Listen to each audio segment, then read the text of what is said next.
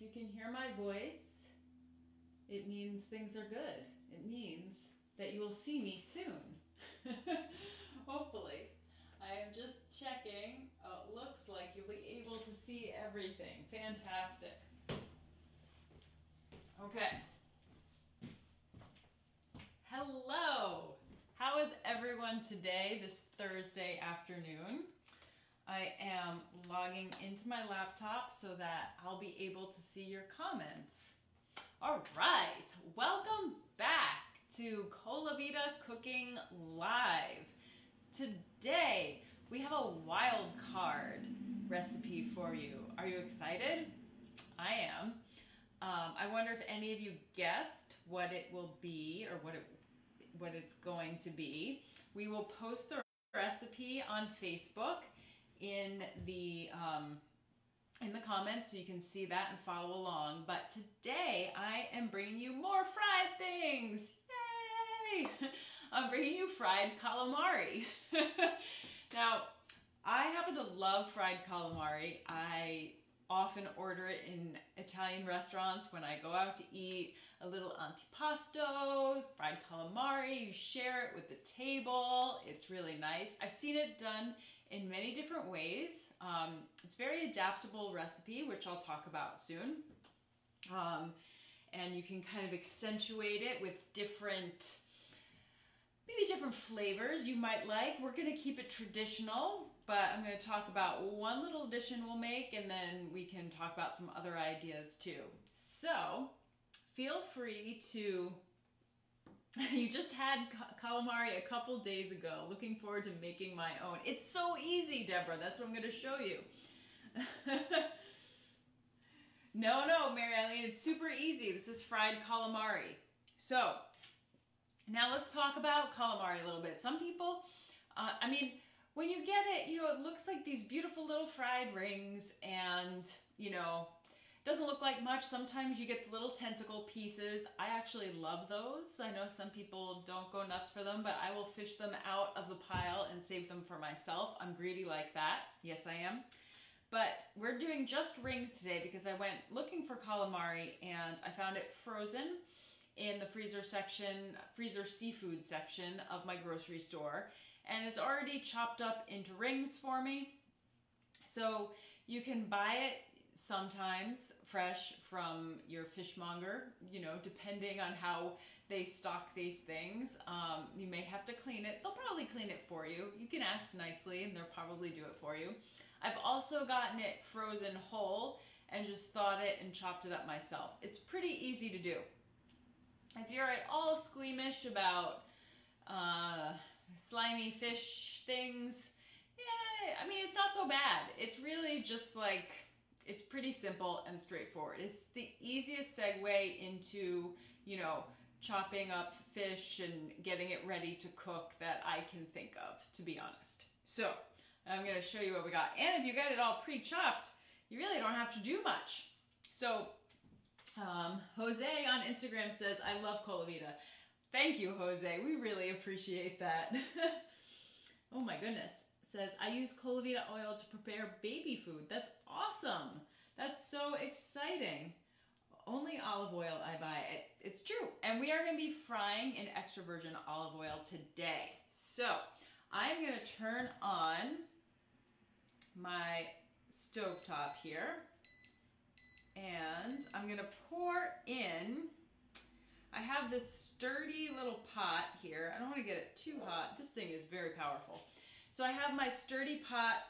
These Dutch ovens are great for frying because they're pretty much indestructible. So I really like this. And we are going to be frying in Colavita extra virgin olive oil, our premium Italian. And I'm going to add about a cup to this Dutch oven here. So sometimes what I do is I take this little poury thing off when I need to pour out a lot of olive oil. It really helps. Okay, we're gonna get that in there. That's about a cup. You don't need a lot because these particular pieces aren't that big. These were small calamari, I guess, and so You don't really need that much, and you're kind of gonna flip them around a little bit, so no need, you know, a cup and a half is just fine. So we're gonna let that get hot, about 350-ish degrees. I'll probably test it with a little bit of flour, because I'm not gonna use a thermometer. I go thermometerless here. That's how I roll. Okay, so a couple other things. So I've got my calamari, and what I did, it came all pre-cut in a nice freezer bag. So I took it out of the bag and put it in a big bowl and put it in the refrigerator overnight. And when I woke up the next morning, it was all thawed. Yay! So that is really easy. But then what I did is I actually put it in a colander and rinsed it in cold water. So that is just to get all that old ice off it, you know, rinse it clean. And then I patted it with paper towels, so it's really dry now. It's still moist, you know, but I don't want all that extra water hanging out on it. Not a good plan. Now, if you're in a hurry, you can also put the calamari in a bowl, douse it with ice water, and just keep running the ice water on it for about a half an hour, 20 minutes, and it will thaw. Not hot water, cold water. I know it sounds weird, but it works. Okay, so then what we're gonna do is we're gonna season it with salt and pepper. Very important. So I have my freshly ground pepper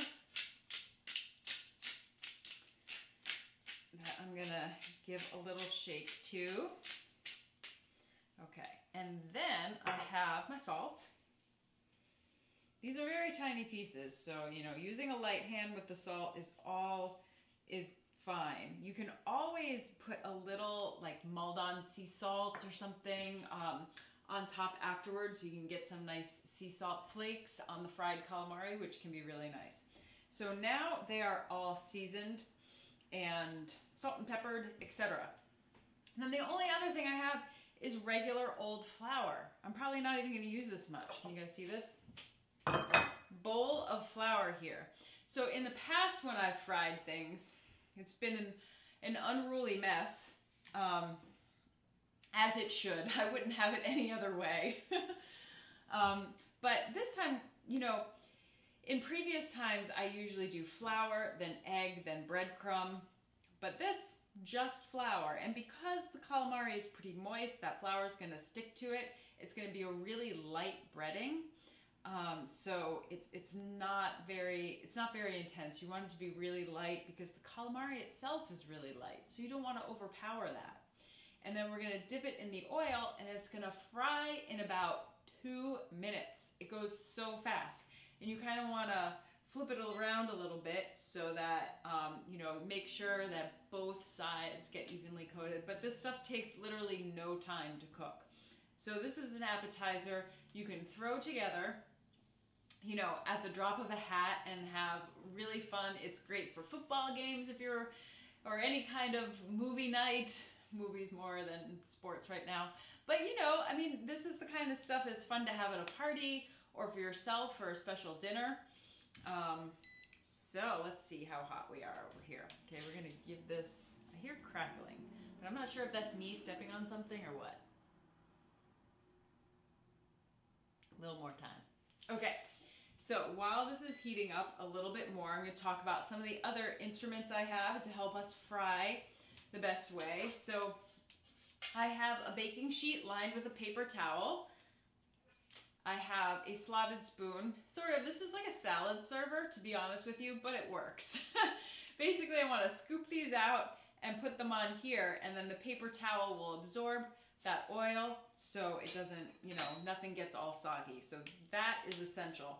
I've got a little fork to help me flip the calamari around in my flour, and that is it for now until we talk about what to serve it with. So I've only got a few here, so we should be able to do this pretty quickly. I think that's getting hot. So basically I'm going to show you what we're going to do. We're going to take our little calamari, and here's a good example. So we've got this little ring here, and we're going to dip it in, and you want to make sure you're just tossing it around in there. But since it's a ring, you know, you've got an inside and an outside to coat. So you want to make sure you're mindful of getting both sides. Pretty important stuff. Okay, so I am going to get all of these coated in flour. Pepperoncinis, yes, I'm going to talk about that actually. The pepperoncinis have given me a little bit of a problem today. So I got this whole jar of pepperoncinis here. And I thought, oh, these will be so fun, and maybe I can even, you know, plop them in the flour and fry them up too, because why not? I mean, have you guys ever had fried pickles? I feel like it's kind of similar. I love fried pickles. But I cannot open that jar. I've been trying all day. All day. I've tried everything. I've tried tapping the cap onto the edge of the table, running it under hot water. I've tried numerous things, and I have to tell you, I'm pretty strong. I've got a good grip. I can't get that thing to open. So, instead of throwing it against the wall, which would be dangerous for so many reasons, I'm just going to acknowledge that yes, pepperoncinis will be a great addition to this dish, and I wish I could have some. My. Yeah. So another thing you can do is just, you know, add a bunch of these all at once. They're very small, so you don't want to lose them. But we can just dump them in the flour. And this is what the fork is helpful for. Flip them around a bit. And then you just got to make sure you can find them and fish them out again. Da-da-da. I think they're in here. Yay. They are. So the freezer bag of calamari actually gives you quite a few, which is nice because I pre-fried some of these because you would have been tragically bored watching me fry the whole bag. So I pre-fried some of them this morning. You know, I wanted to make sure this would all work for you guys. Tragic if it wouldn't. I've never made my own calamari before, my own fried calamari. It always seemed like one of those restaurant things that, you know, I didn't do on my own. Well, you know, I think some of us might be missing some of those restaurant things that we used to have, you know. And so I thought it would be nice to have one of those signature restaurant dishes that you might be missing from your favorite place, since you can't really go to them now, and to be able to create it for yourself and your family. So I don't know, Friday night, movie night, seems like every night is movie night, but Friday night, movie night, make some fried calamari, why not? Now we can talk about, you know, how you would serve this, and then also what you would serve it with. So very exciting stuff. Okay, let's check the comments. I did, Shelly, I did just put a bunch in there at one time. I was being careful in the beginning, but you really don't need to. And then fishing them out again. Okay, I think we have them all. I just want to make sure I didn't lose any of them in the pile.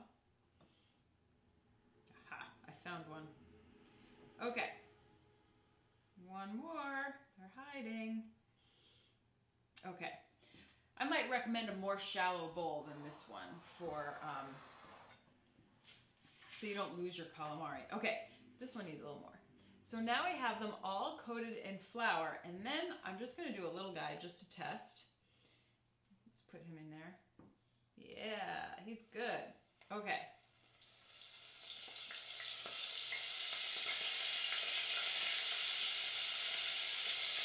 All right. Perfect. And we're going to let these cook for 2 minutes. I don't think I'm going to put them all in at the same time. I don't like to add too much at once, so I think I'm going to do like 2 batches. But, you know, I like to give them room to breathe. Take my slotted spoon, give them a stir. They're already crisping up really, really beautifully. So that's going pretty well. Yeah, I'm going to wait. I'm going to do this in the second pass and let these guys finish up. Because then if I add these in halfway, then I've lost track of how much time those guys are in there. I like to keep it all on the up and up. I also will need to grab a paper towel. Okay, let's see. Take a butter knife and whack around the edge of the lid to open. I didn't try that one, Deborah. I will give that a try. I will give that a try. It's just plain flour, yes. So, Barty, I use just plain flour because I'm demonstrating the simplest way to do this. I did season them with salt and pepper beforehand. However, what you could do as an option to your flour, I mean, so many options, right? We could go crazy here. We could add in some Cajun seasonings, or at least a little hot pepper. We could do some za'atar or something like that. There's so many different things that you could add in if you felt like it. So this is the simplest way, but adding other seasonings is a great idea. And yeah, so I would do a spicy one, maybe Cajun. You can do Old Bay. I mean, why not, right? It's seafood. I feel like that works. Okay. We are going to get a back of a knife or something in just a few and test that out. Let's see. What other comments do we have? I think that's it. Okay, great. So I'm going to go ahead and fish these out. Haha, fish them out, no pun intended. Here we go. Look at these little beauties. Golden brown and super crispy. And then I am going to add the rest of them.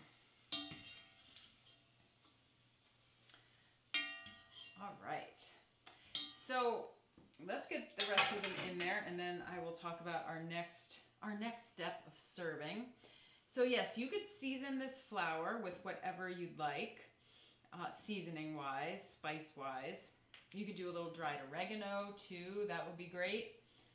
Put these guys in there. I thought those needed a little extra flour. Dump them in. Ooh, I love that noise.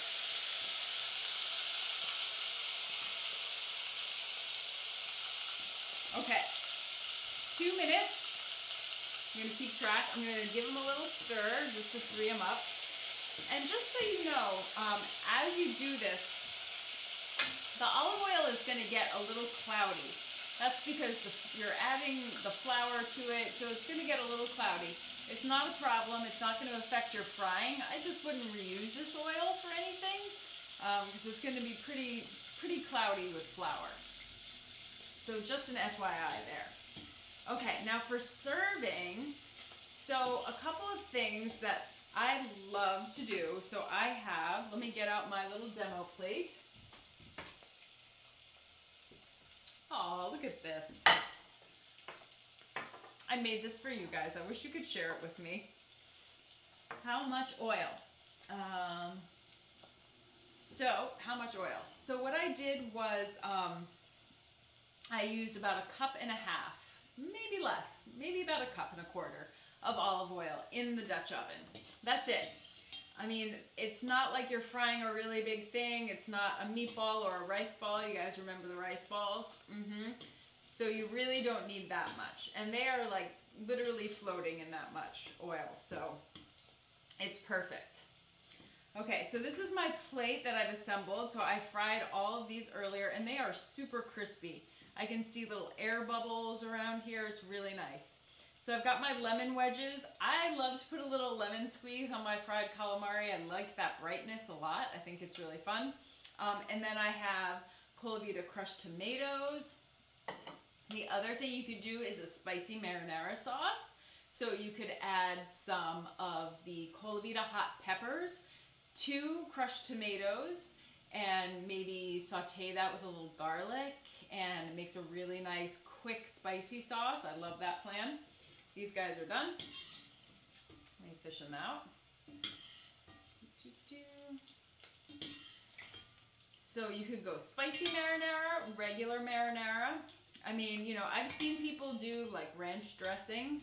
We actually, on our website, if you search ColavitaRecipes.com for sauces, we have a healthy ranch that's made with Greek yogurt and our white balsamic vinegar that actually I wouldn't be opposed to having with these little ones. Okay, I'm going to turn this off. We're good. I'm going to add them to the pile here. So that kind of thing could happen. You could also do like a vodka sauce. That would be really great for dipping. Look at this. This makes a lot. They're like little popcorns. Okay. So another Colavita product that I have that I thought would be really nice here. So I've seen these in, you know, various different ways, and I have our Colavita balsamic glaze, which I love. I love this for salads. I love this for a lot of things. And I think like a little drizzle on the fried calamari would be really nice. So let's see. Oh yeah. Just like that. And, you know, maybe keep the bottle on hand so you have it in case you want to reapply. Sometimes the ones underneath don't get as much, you know. So that's what I would say. And the balsamic glaze has that tang from balsamic vinegar, but it's also a little bit sweet.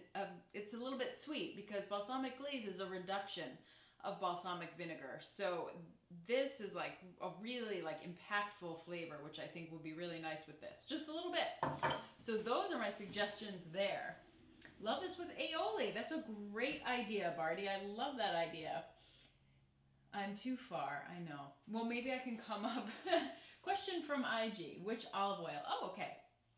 Which olive oil? So I have used the Colavita Premium Italian Extra Virgin Olive Oil. This is our Italian only olive oil. So it's a bolder, it's a peppery flavor, which I really like. So I think some of that flavor transfers to the fish, and I kind of like that for fried things. You could use any extra virgin olive oil of Colavitas. We have many different flavor profiles. Our premium selection would be our most balanced. Our Californian would be the lightest in flavor. So you can make that call based on how you want to taste your food. But I went with the big guns today, so I wanted the strong flavor. So let's see, we've got our marinara sauce, we've got our fried calamari, we've got our lemons, and that is all we need. Now, what would we have this with? So typically, this would be like an appetizer course, right? So you might have a little cocktail and then like Aperol Spritz, be enjoying your fried calamari, and then be anticipating your main meal after. So for me, you know, since it's grilling season, I'm thinking a lot about grilling right now. I hope you guys enjoyed my backyard on Tuesday for the grilled skirt steak. I ate the rest of it today for lunch. So, you know, I think it would be great with some grilled steaks or some grilled chicken. Or if you want to follow it up with fish, that's great. You know, if you want to go super traditional, you can follow it up with a spaghetti and clams. That would be really nice too, and a really big salad. So those would be my recommendations. And speaking of grilling, if I didn't remind you earlier, on colavita.com we have a whole section right now dedicated to marinades. So if you go check that out, we can pop the link in the Facebook chat right here. But the marinades have, you know, all different kinds of marinades, from fish to meat to non-meats, all the stuff you would need. And so have fun with that. We also have, for Father's Day, which is getting close, we have a whole collection of burger recipes. So your traditional hamburger with, of course, our Colavita inspired modifications, and a salmon burger, a veggie burger made with beets, and a portobello mushroom burger. So those are all up there too to help you through your grilling Father's Day marinating needs. And this is our fried calamari. Wasn't that easy? I mean, it's like we're done in record time. I love it. So honestly, it didn't take me long to fry the rest of the calamari. I just wanted to be sure I wasn't boring you with a lot of sizzling and stuff. You can get the idea. So that is all we've got. If you don't follow us already, please like our page on Facebook or follow us on Instagram at Colavita USA. And stay tuned for our poll, because we'll be asking you what I should be cooking next week, where I hope you'll join us. Also, head over to colavita.com and sign up for our newsletter. I think you'll like it. We have recaps of all of our cooking shows that we've been doing, plus the recipes, any other news and promotions we've got going on. So it's a great way to keep yourself in the loop. And let's see. It's linked in the description. Yes, the recipe is linked in the description of this post. So please go check that out. Also, for Instagram people, hi Instagram. now all of these recipes are being saved to an IGTV collection or series. And so if you miss one on Instagram, you can head over there and watch it again so they don't disappear. How cool is that? I like it. All right, guys, thank you so much for joining.